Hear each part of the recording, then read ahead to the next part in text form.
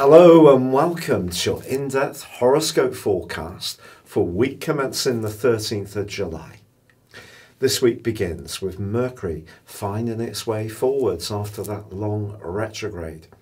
It's still in the sign of Cancer and it won't come out of shadow until the 26th of this month, so there can still be a need for us to be very precise in the way we express our emotional communication particularly, and of course anything to do with documentation, the detail that can go awry if we're distracted, so that stuff continues to be important. However, the quarter moon, which occurred at the end of last week, does provide a backdrop for the whole of this week. That was in the sign of Aries, which is very much to do with the now. It's about our need to be very much in the present, whereas the sun, of course, is in the more nurturing sign of Cancer. So they're both cardinal, so there's a bit of a battle here between the sun's primacy about wanting us to focus on how we can take careful steps to nurture, and the moon's need to act instantly. So if we are a bit rash, it could come back on us a little bit. And this is a week that does require some care, because the sun is going to be going into an opposition with Jupiter, Pluto, and then in the last couple of days also Saturn. So the dust-up that's been going on through the eclipse series over the last couple of years between the sign of Cancer and the sign of Capricorn all is going to be repeated once more. But of course we've also got Mars in the mix as well in the sign of Aries. Well, that doesn't come into connection with these influences quite yet. It actually forges a very neat tie with Venus. So if you're lucky enough to be able to socialize or connect at some kind of level, depending on the COVID restrictions wherever you are locally, then that can be delightful.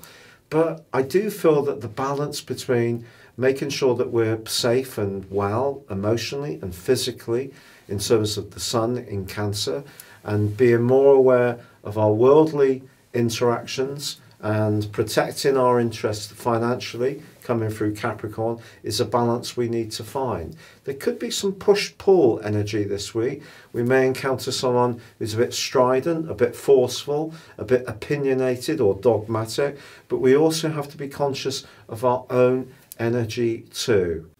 Your specific forecast, Aquarius, continues to see Mars and Venus in a splendid alliance.